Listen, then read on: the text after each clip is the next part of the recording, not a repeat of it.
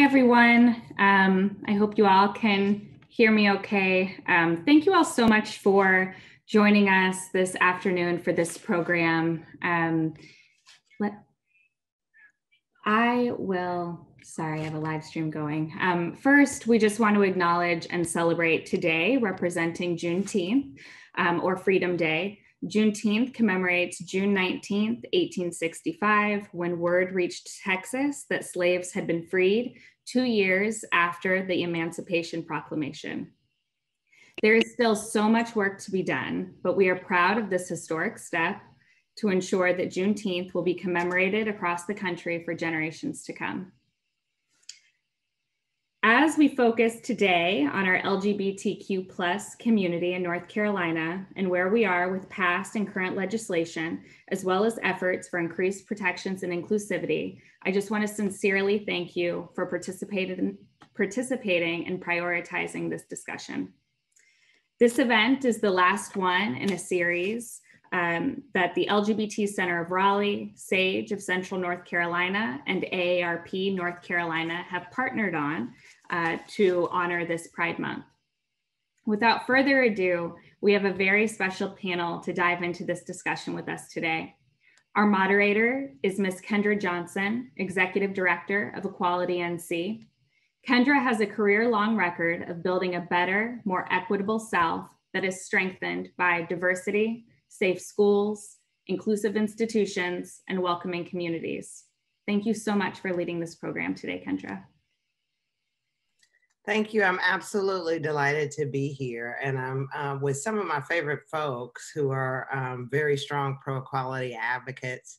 And so I'm delighted to just kick us off to talk about where we are in our fight for LGBTQ equality, both nationally and here in North Carolina. So I want to start off introducing our esteemed panelists. First, I'm going to start with Representative David Price from NC4, Congressional District NC4. He uses he, him pronouns. And I'd also like to introduce Representative Deborah Ross, who's a longtime ally of the community, representing Congressional District NC2. And then I would like to introduce Jonathan Melton, who serves on the City Council of Raleigh, which is neighboring my city of Durham, and who is one of our out-electeds.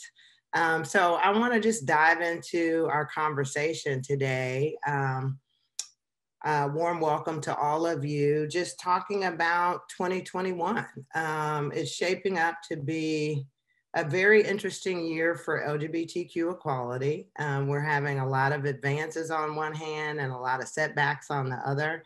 You know, we've seen at this point more than 250 anti-LGBTQ bills introduced nationwide, with the vast majority targeting some of the most vulnerable in the LGBTQ+ community, which are trans youth and gender nonconforming youth. We've seen historic levels of trans murders. That has been a trend that we've seen over the last 5 years. And then on the other hand, we've seen the Biden administration lifting the ban on trans military service and applying the Bostock ruling to housing and Title IX in education. So can you guys just tell me what you think is behind this massive quantity of bills that we're seeing nationally? And then I want to talk about some positive things after that, like the Equality Act. David, Deborah, do you want to take us on, kick us off? Sure, I'll start, and Deborah and I can do a tag team here because we're on the same page on these issues, and both Deborah actually is a little closer to the action in that she's on the Judiciary Committee that will deal with a lot of these issues as a matter of committee jurisdiction. But on the other hand, I'm on the Appropriations Committee, and we often have ways through appropriations of dealing with these issues as well. You gave a good overview of the kind of glasses half full, glasses half empty situation that we face here. I think with the Biden administration and the lifting of some of these past restrictions, with the passage of our comprehensive bill in the House, we see some real progress. But on the other hand, the level of violence against LGBTQ people and trans people in particular in the pandemic period it's part of a pattern, I think, of violence, domestic violence, other kinds of violence that have increased during this period of stress and strain. But it's really really distressing, and we haven't always obviously reached out effectively to people who need help and who need support in these times. And we've got to remember to pay attention to that and continue to pay attention even as the pandemic hopefully wanes. I'll just mention specifically the housing area. We have had a fair housing rule since early in the Obama administration that did include LGBTQ persons. It did not at first fully include trans persons. That was an omission in the rule. I don't think it was deliberate. It was a matter of consciousness, I think, that it needed to be broadened. And so late in the Obama administration, we did have an amendment of the rule, and it turned out there was an especially important application to trans people in homeless shelter situations. So when the Trump administration came in, and I came in at the same time as ranking member and then chair of the Transportation and Housing Appropriations Subcommittee, we had the Honorable Ben Carson attempting to reverse that rule, the Secretary of HUD, and we countered that. We had amendments in the appropriations bills, both 2 years running, where we said no, that rule isn't going to be reversed. And while we didn't ever enact that, the Republicans always insisted that be removed before the final deal was done. It had its effect, and we really managed to hold off the worst of what they might have done in that area and other fair housing areas.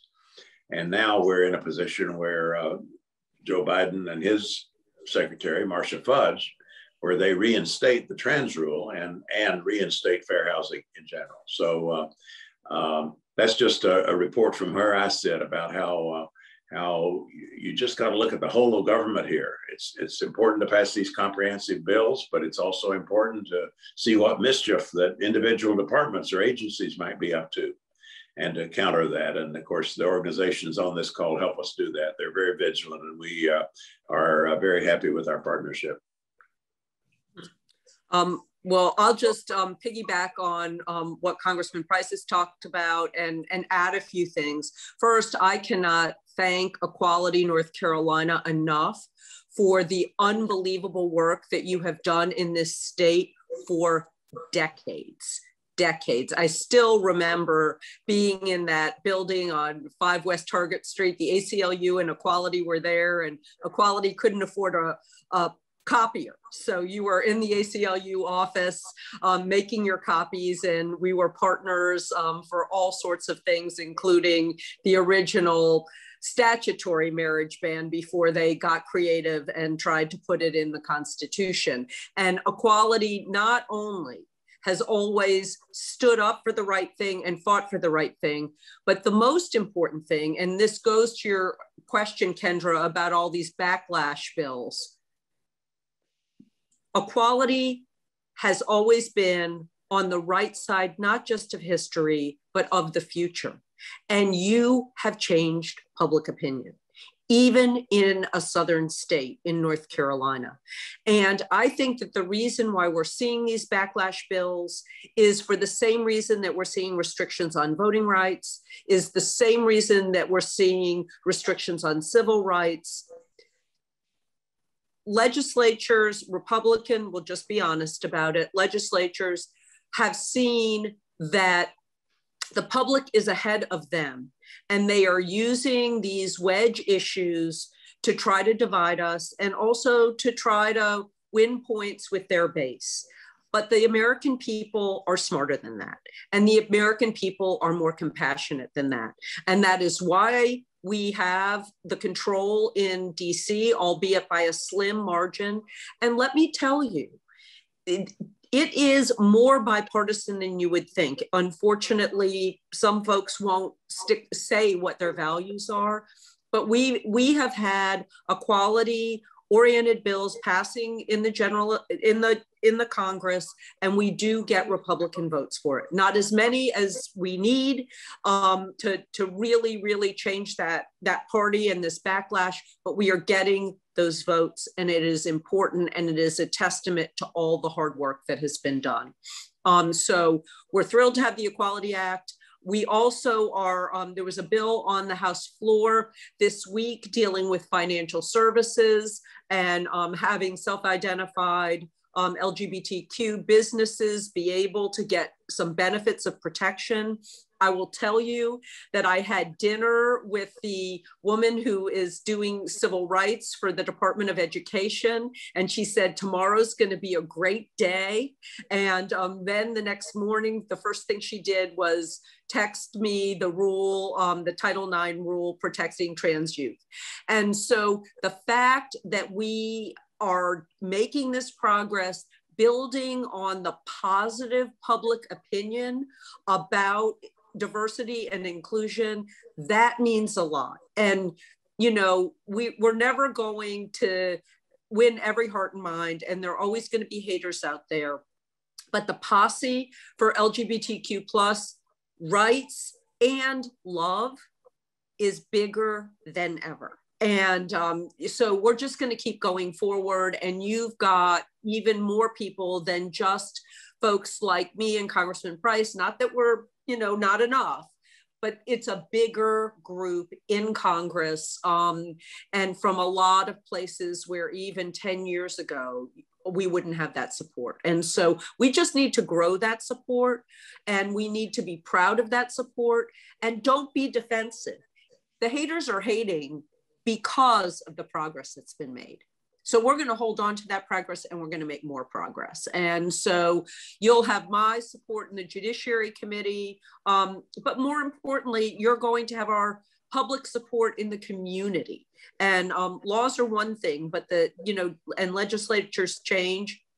But when you have that strong support in the community, we can resist any backlash. And so I'll end with that. And I know we just saw Stormie, so I know we have some great local support and leadership. Great, thank you. I want to welcome Stormie Forte, who's also serves on the City Council in Raleigh, and just situate you, Stormie, in our conversation. That we were talking about a little bit about the background of 2021 shaping up to be a year of highs and lows for LGBTQ equality, with all the bad bills, but then the advances that are coming out of the Biden administration. And just speaking of those bad bills, you know, I mentioned that we had over 250 anti-LGBTQ plus bills, the vast majority targeting trans youth.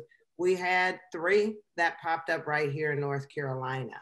And I was asking, the question I put on the table, and that's before you and Jonathan, is why do you think we're seeing those bills? And can you comment a little bit on how we beat back those bills right here in North Carolina? Good afternoon, everyone. Sorry I'm a little bit late, technical issues, but I'm glad to be here with you now. I think the political climate throughout the country is one of the reasons we're seeing the number of bills. It's, you know, before I joined the council, I used to do political consulting. And certainly one of the things, you know, is if you feed, quote unquote, the base red meat, it certainly, you know, spurns interest and turnout in elections. And so I feel pretty confident a number of folks believe if you put a lot of bad bills out there, what we consider to be bad bills, but on their side they think are positives, then that sort of, keeps their base energized for the next election cycle. So that's probably one of the reasons we're seeing as many bills as we are. Certainly, I think all of us as elected officials, to beat those bills back, we have to be as proactive as we possibly can, understanding some of the nuances of the political climate in which we're dealing. Certainly, it's good that the president is taking the lead, as well as our members of Congress, in terms of trying to enact some federal legislation, which hopefully will give us some additional protections here in the state. And certainly as we give things some consideration locally, that would also give us an added measure of protection to help us help protect folks in our community. Jonathan, do you want to weigh in as a directly impacted person with these bills? Talk a little bit about why you think we're seeing these bills as well and how we defeated them in North Carolina. Oh, I can't hear you.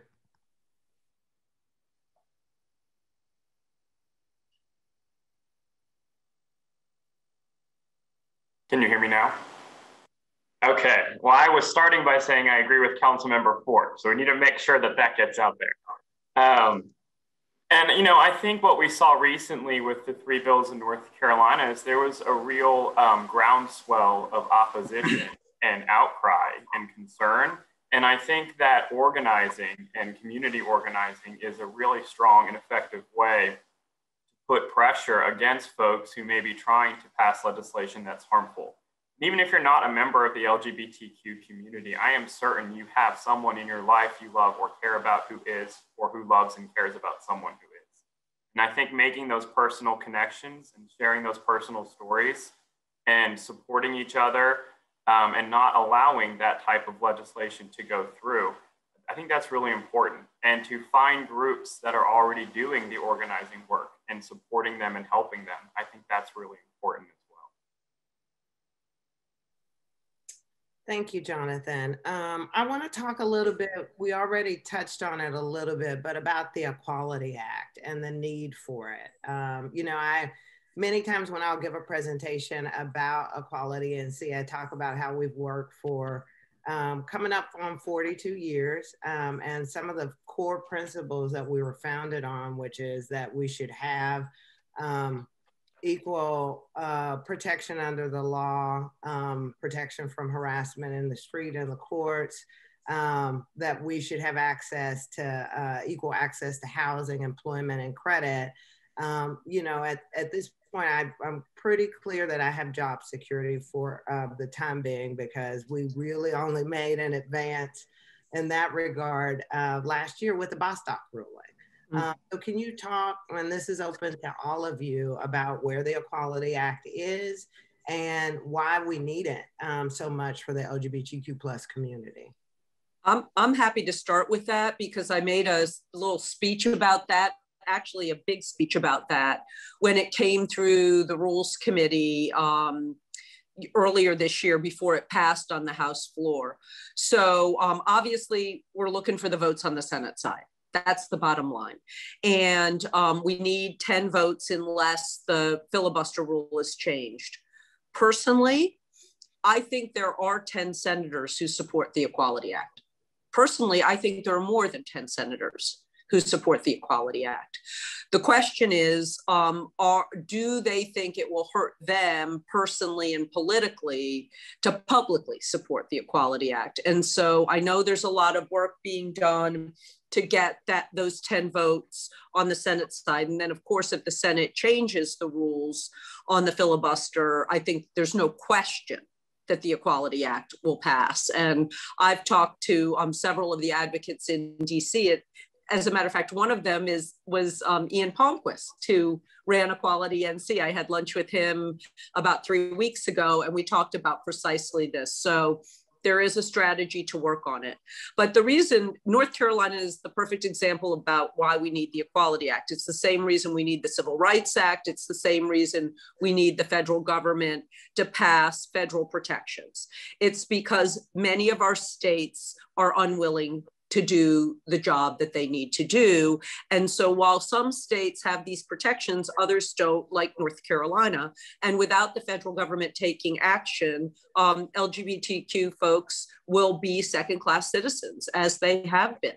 And the reason the federal government needs to do this is because this is a fundamental right for all people in the United States of America. And if some of the states won't go along, we're just gonna have to force it on them. And that is why we need the Equality Act. Equality Act is quite comprehensive, but I think the organizations on this call need to be vigilant about this, as do we, because there's just no end to the mischief in the states. And we need to make sure that there's a lot of parallels. It just strikes you immediately thinking about this, a lot of parallels with the area of voter suppression. And we also have comprehensive legislation called HR 1 on voting rights and gerrymandering and money in politics and the whole array of electoral reforms. But what we're facing there is, you know, the states are coming up with some newfound Trumpian mischief that we're not even sure HR 1 covers it. We're going to have to revisit HR 1 to make sure we're not giving state legislatures the power to overturn elections, for example. Who thought of that? Who dreamed that that would be on the agenda? So I don't know that exactly the same kind of reasoning applies to this area, but I mean, I know the healthcare provisions, for example, in the Equality Act certainly deal with some of the denial of healthcare provisions that have been proposed at the state level. Some of the provisions regarding athletics, all the rest. I mean, you can help us make sure that we're covered. Well, I'll say a couple of things. One is we need to make sure that the Equality Act is up to speed in terms of covering what needs to be covered. But secondly, we need to underscore that these fights at the local level are not less important by virtue of the Equality Act. You just got to keep fighting on both fronts. First of all, we don't know how much of the Equality Act will be enacted in the end. And secondly, there's every reason to just be vigilant about what new variations, like the virus, what new mutants might emerge in terms of this damaging legislation at the local level and what it's going to take to stamp it out. But you know the areas covered by the Equality Act, and as these things go, this one's pretty comprehensive.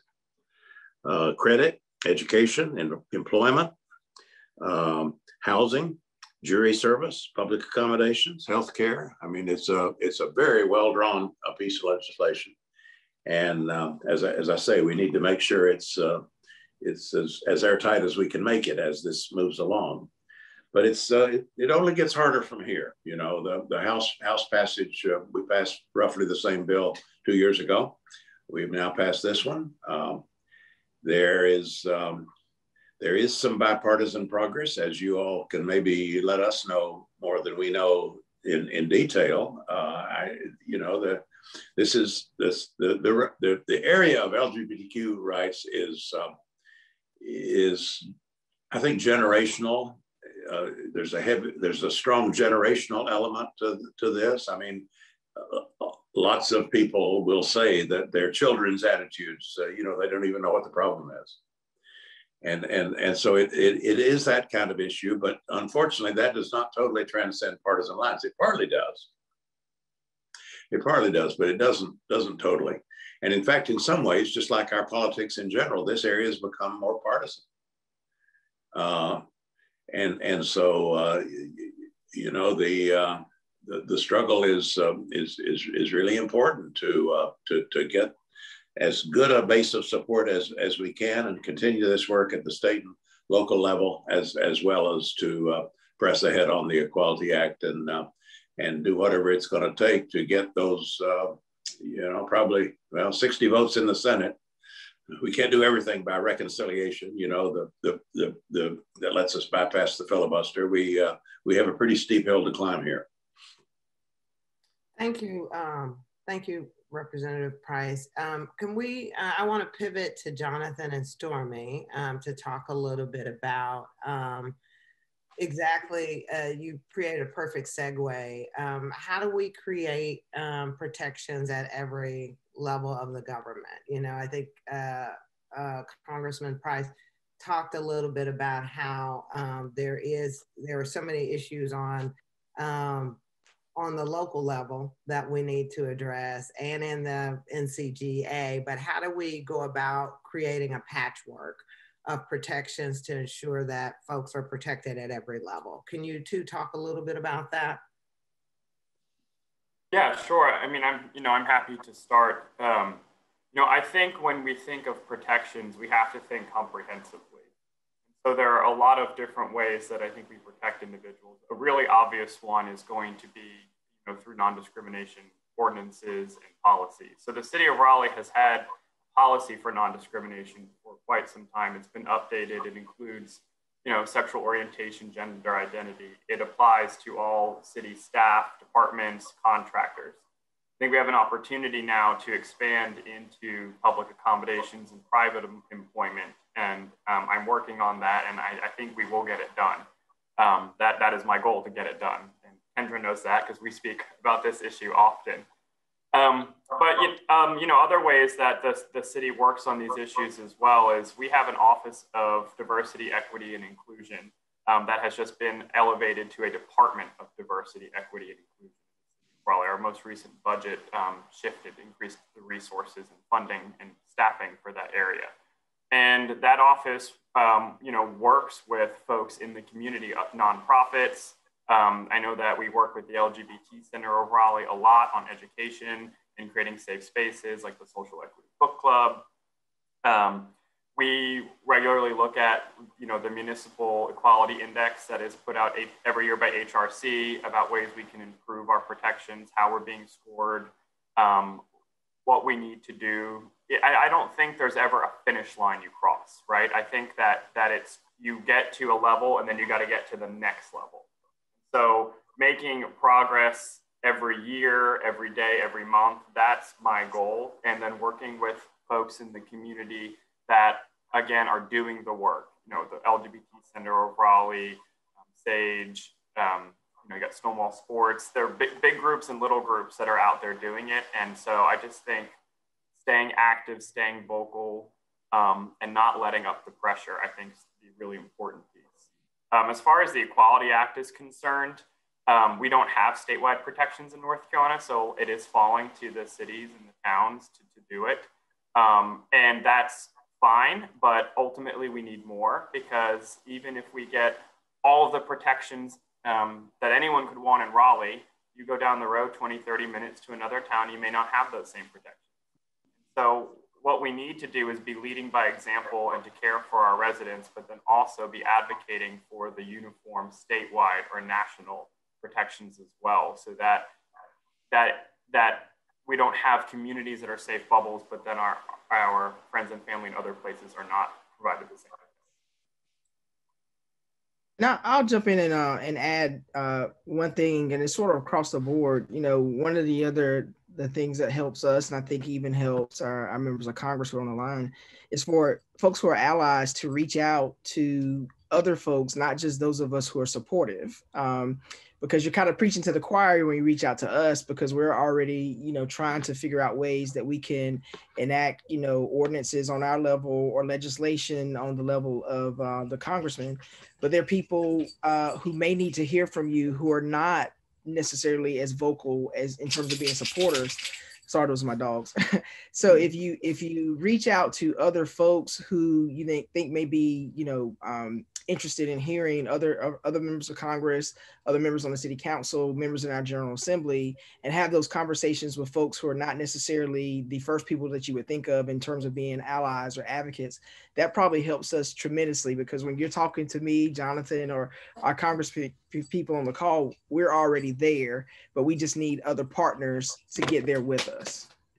Well, there's no question that a broad coalition is better than an advocacy situation where it's always the same people coming. And to the extent there are unexpected or kind of parallel voices alongside that, that helps. And having been through the bathroom bill experience in this state and seeing what is going on as some of the Republican leaders say, oh, this bill, no, this bill's not coming to a vote, or this bill, you know, they're expressing some misgivings about some of the most extreme measures.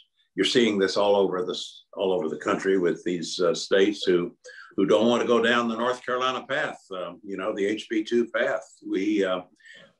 But one reason for that, I'm reinforcing your point. One reason for that, of course, is that this wasn't just the LGBTQ community and its most active friends. It was also those who saw the damage that this did to the state in terms of business and other areas. Yeah, I would echo that and say that the more that the business community can be involved and the religious community can be involved, and there are so many supportive religious organizations that can make their voices heard. And, you know, people associate religion with not being supportive of LGBTQ plus rights, but so many religions are embracing everyone. And I think it's important that they make their voices heard, and to the extent that they can change hearts and minds in the pulpit, that's helpful as well. And I would also add across party lines. This does not have to be a partisan issue. There are, you know, LGBTQ Republicans.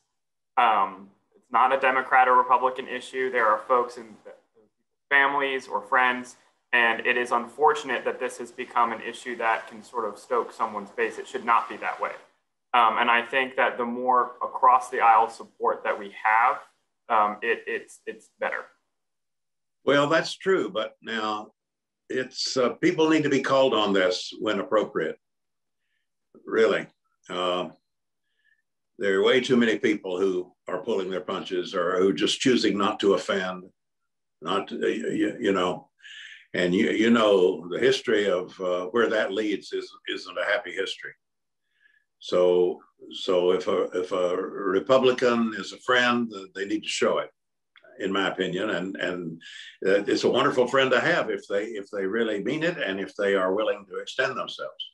Yeah, that's what I meant. You know, step away from this being a partisan issue and say, I support LGBTQ equality and protection, and I'm a member of the Republican Party. The more support we have across, we got to break down this idea that it's a partisan issue. It's a human rights issue, Right. And we need a broad coalition of support. Awesome. So I want to just take a moment. You all addressed some of the questions that were in the chat, but we have a couple of folks who are talking about hyper-focused on North Carolina and Raleigh. We know that this year in North Carolina, post the sunset of HB 142, well, sunset of one of the provisions of HB 142, that i.e. that we can now pass non-discrimination ordinances in North Carolina. We've seen 9 cities and counties take that step. We went from 0% of the population to almost 10% of the population with some level of protection. So there's a question, I want to combine them.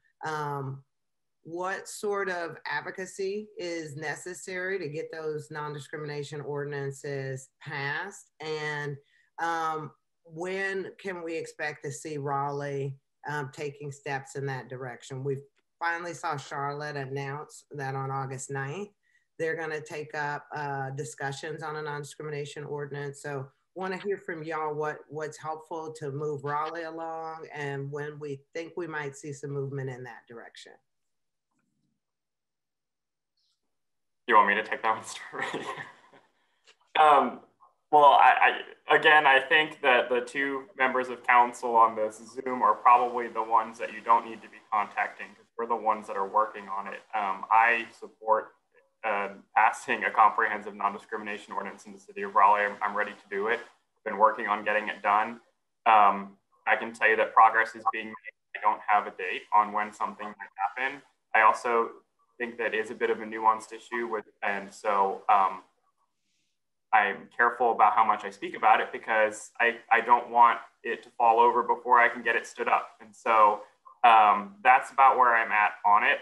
The advocacy issue, again, a broad coalition. I think Raleigh's a little unique because folks always say Jones Street's in our backyard, meaning the legislature is here half of the year or however much. And so they watch us very closely. And I think that gives a certain level of maybe stress on certain folks who may not be as vocal and ready as Councilmember Forte and I. And so the more of a coalition we have, contacting folks other than Councilmember Forte to get it done, or contacting your local senator or representative in the North Carolina House or Senate saying we need this in Raleigh.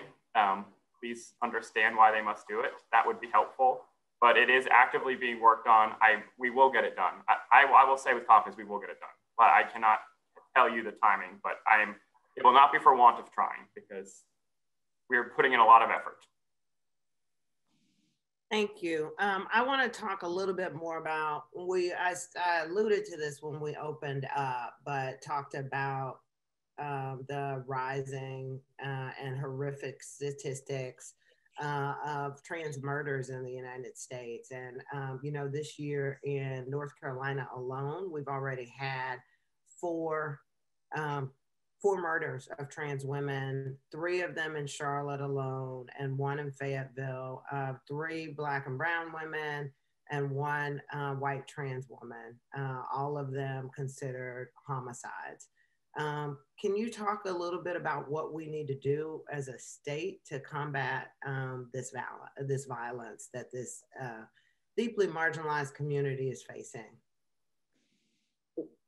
I'm happy to talk about what we should be doing as a country. This is not new. This is how the fight for equality started. And it just has been swept under the rug. What I can tell you is that there are more and more allies out there, because there are more and more communities that themselves are recognizing that they've been victimized. I mean, we had after this whole thing with the coronavirus and the Kung flu and all this crap, we had a 3.5-hour hearing on Asian hate crimes in the Constitutional Law and Civil Rights Subcommittee of the Judiciary Committee. And there's now an Asian hate crimes law that has been passed. And when we had that hearing, it had been decades since anybody even recognized that there were Asian hate crimes. And so what this goes to show is the discrimination and the hate and the violence against the trans community has been going on, not just for decades, for centuries, as has discrimination and slavery, as has discrimination against our Asian AAPI friends, as has anti-Semitism. And so we're at an inflection point where people aren't just going and denying it in their little corners. People are out and saying, this has got to stop. And it's got to stop, not just to my community, but to all communities. And so there are several hate crime laws that are being considered in the Judiciary Committee.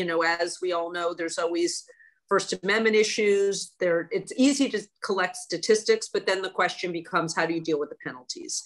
And so the Judiciary Committee is grappling with that right now. It's something that I very much support moving forward on. But the great news about it is I think we can do it for everybody. Because everybody is on board and sees everybody else as their brothers and their sisters and their relatives who need protection. There is the need here, I think, to do 2 things at once, which are sometimes seem to be in conflict. One thing is to really understand the particularity of this kind of crime this kind of hate against trans people. This is a class of victims, a kind of, it's of course, the Asian Pacific community is a much larger community, but there to it. There'd been almost a kind of amnesia about this in our country, about how awful it had once been, and so guess what? It's still around. But I think with the trans community, it's not. It's a different history, but there needs to be, I think, a calling out of this, calling out of it as a hate crime, as what it is, and a show of solidarity across the community for these particular victims and this particular community. That's number one. Number two, though, is that we always need to, I think, be universal in our efforts against hate and against crimes of this sort, and to appreciate the common cause we have: anti-Black violence, anti-Latino violence, all the anti-Semitism. So that's the challenge, is to in our advocacy and in the way we talk about these things, to understand the particularity of this crime and this targeted group, but also to somehow invoke that universal sense that you hope we have about violence and hate in general. Jonathan, Stormie, anything to add? I echo my earlier point too. Again, we need our allies to come out and, shine a spotlight on this particular issue.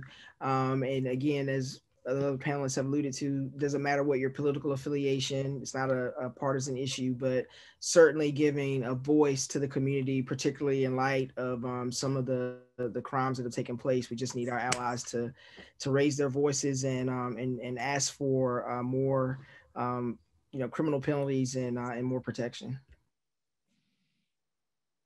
Awesome. I want to talk a little bit now about our seniors. And, we have a large population of boomers that are many without children in the LGBTQ plus community, or other caretakers, or that have been ostracized by their family, that need access to affordable housing. And so the question I have is, what protections do there exist, or what protections exist for our LGBTQ plus seniors, and how, what categories of funding may be available to facilitate safe and affirming and affordable housing for the LGBTQ plus community? Well, I think the first thing to be said is that we need more housing available for the elderly population in general. We need more of a care infrastructure. That's, it was a very pleasant surprise that President Biden included in the jobs bill, the infrastructure bill, included the healthcare infrastructure, particularly the home care infrastructure. And I'm dealing with this every day on the Transportation and Housing Appropriations Subcommittee. We just don't have enough housing. We do not have enough housing for elderly. Let's just stick with the elderly here for a moment. The same applies for people with disabilities, people with AIDS, people with all kinds of special conditions. But the need for housing for the elderly, and the kind of things we used to do, where local congregations would set up a 501c3 and go build 40 units of elderly housing. We're getting that going again, and we need to. So we have to have the provision of these services, and then, of course, make sure that they are totally non-discriminatory, totally, and make sure that we have the fair housing and other fair treatment rules in place, and that we enforce them. Yeah. Going hyper local, I was just going to ask specifically. We know that the city and the county around Raleigh, Wake and Raleigh, have set aside resources for these. How do developers who want to create these properties access these resources in order to build, safe, affordable housing for LGBTQ plus seniors? Do y'all have any tips on what folks should be looking for in order to create these facilities? Yeah, so I mean, I agree with Congressman. We need more housing. We need to make it easier to build housing, and specifically a diverse types of housing to be available at different income points, especially for folks who need it the most. So a couple of things that we've been working on in Raleigh. Well, first of all, this year we formally created a policy that the city, anybody who works with the city, if the city of Raleigh is a partner on any project, whether we're leasing you land or conveying land to you below fair market value, or you receive any sort of public financing, you must accept all forms of income. There could be no income discrimination, including housing choice vouchers, disability pay. And that was not a formal policy before, it is now. We've also are starting to loosen some of our zoning laws to make it easier to build duplexes and triplexes and quads and cottage courts, things that make better use of land. We're running out of space, can't make more land. We got to make better use of what we have. As is that it can house more people, basically where you could only build a single family home before, being able to build a duplex where you can have two families or two individuals living there now instead of one. And then a real big thing that we're working on now is the city of Raleigh owns a lot of land. And for a really long time, we were just holding it, and I'm not really sure why. But we've made it a priority now that this empty dirt's not helping anyone. And what we need to do is we need to move it into development for affordable housing, especially. And instead of doing that in a way that it gets sold off and then it's affordable for a short period of time, just maybe the first loan or the first 10 or 15 years, we're looking to do long-term land leases. And so we just had a work session on this where staff went through our entire real estate portfolio and identified all of these parcels of land, some of them really big, some of them really small, that we can offer up to developers for a request for proposal. Give us your best idea, duplexes, cottage courts, ADUs, single family homes, apartments at targeting the lowest AMI possible for a long-term land lease. Because if we own the land, then we can control the affordability. So all these things that you're seeing in the news where affordable housing units or attainable housing units are getting sold to developers, and then folks are getting displaced because they're going to renovate them and then they're no longer attainable at a lower rate. If it's the private community, there's very little we can do other than advocacy and reaching out. But if we own it, then we can control it. And so that a new way of thinking is what I really think we've been able to sort of put into motion. And we have more work to do, but I'm very excited about the work we've done already. And I'll jump in and say that one of the other things two other things we have. First, we have funding available through the affordable housing bond that was passed last fall. And so there are different programs that bond will provide some funding for developers. And so I'm sure there are, buckets of money that can be utilized there. And then thanks to our members of Congress, we've got some additional funding coming down the pipeline based on COVID and some other initiatives. But a lot of that money is targeted for housing opportunities and housing initiatives. And so as we work through the two funding mechanisms, that should open up opportunities for senior housing for protections for our folks in the LGBTQ plus community. Awesome. So I want to ask our final question before I give you all just a few minutes to offer any final reflections and we start to wind down. So I want to be mindful of just time, because you all are in the political field and you can be a bit verbose, just to make sure that everyone has a bit of time to offer some closing thoughts about LGBTQ equality. So in the same vein of our seniors, I have a question both on the federal level, but also here inside of North Carolina. How do we work to ensure, and I'm working on this with North Carolina with an aging plan that contemplates LGBTQ folks, but how do we ensure that at senior facilities, we are getting cultural competency training so that when people do find an affordable facility that is accessible, they are not marginalized inside of a place that should be, a happy space for final years. How do we ensure that there is cultural competency training for all of the staff and the residents at these facilities?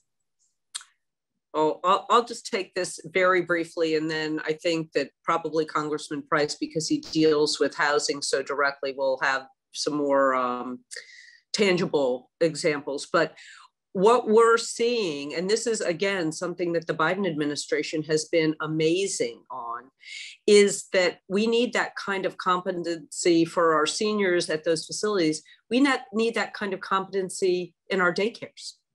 We need that kind of competency in our public schools. And so the focus on caregivers and making sure that we pay people well, making sure that they get the training that they need, making sure that they are respected. You know, a lot of people are, you know, of course, can be hateful, but many people who act in a hateful way act in a hateful way because they themselves have been treated poorly. And if we treat our caregivers as the professionals that they are, we give them the training, we pay them, we teach them about the different populations that they're going to work with, then they will be better at their job and the services that they provide will be better. And I just use, you know, again, for the preschool, Project Enlightenment, which is a half a block from my house, that teaches preschool teachers how to deal with diverse communities, whether that, you know, it's a child who's LGBTQ or a child who's hungry or whatever. And we need to respect those caregivers, give them the tools that they need and pay them well. Yes, I totally agree with what Deborah just said, and with the breadth of the challenge we're dealing with.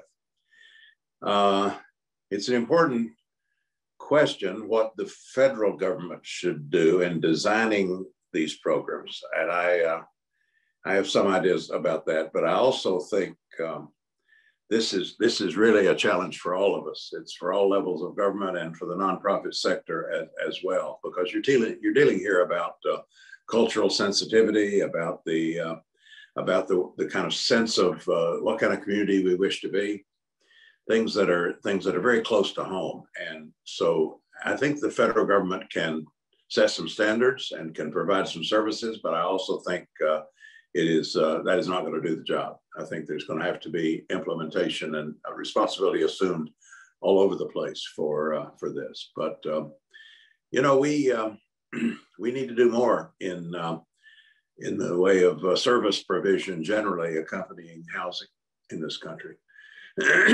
I had a meeting not too long ago with the ARC of North Carolina talking about housing for people with disabilities, and there was this incredible statistic. I mean, I was talking about how we struggle to produce more housing, okay, and how we have long waiting lists for housing, all kinds of categories, and then they gave me this statistic that said, you know, we have had 200 units of housing for people with disabilities that we've not been able to fill because of the absence of supportive services. I mean, that just drives you crazy. Yeah. You know, you fight for this housing supply, and then at some other point we drop the ball and don't have the supportive services. So you're of course not talking about supportive services in general. You're talking about a very particular kind of sensitivity, and I understand that. But I am saying that here, as in so many areas, there's a more general problem that we need to address, and address it in a way that the question of cultural sensitivity, the question of training, well, we just have to deal with that. But it certainly isn't enough just to throw money at housing or anything else. Jonathan, Stormie, I want to give you all the opportunity to I'm going to ask more directly. Can we couple affordable housing programs with some mandatory training around diversity, equity, and inclusion for the residents? I would imagine that, you know, with the office or the Department of Diversity, Equity, and Inclusion, that may be something if folks are going to access money that's coming through the city, that we probably could work on an initiative to make sure that training is included as a part of the recipients getting the money. Yeah, I was going to add, I mean, we need to break down silos because we have work going on in different sectors. We have diversity and inclusive work happening. We have housing work happening, and we need to bring the gap. We need to bridge the gap. And so, yeah, I do think that is something to look forward to. Okay, awesome. Well, I want to thank you all for participating today. Before we wind down, I have a final question that I'm going to give you all an opportunity to have about 1 minute in respect for everyone's time to just to answer. So all of you are either directly impacted people in the community that are LGBTQ plus or long-term allies. And I'm thankful that you have made my work easier at Equality NC to have, you know, fair-minded folks that have my back as I work to advance equality in this state. My question to you, this is 1 minute and I will interrupt you to ensure that everyone has time, is what are the lessons that you have learned? And what are the, you know, what are the things that make you proud about the movement for LGBTQ equality? And I will start out with Stormie. I figured you were gonna call me first. Thanks for moderating the panel and thanks for the invitation from AARP to be here today.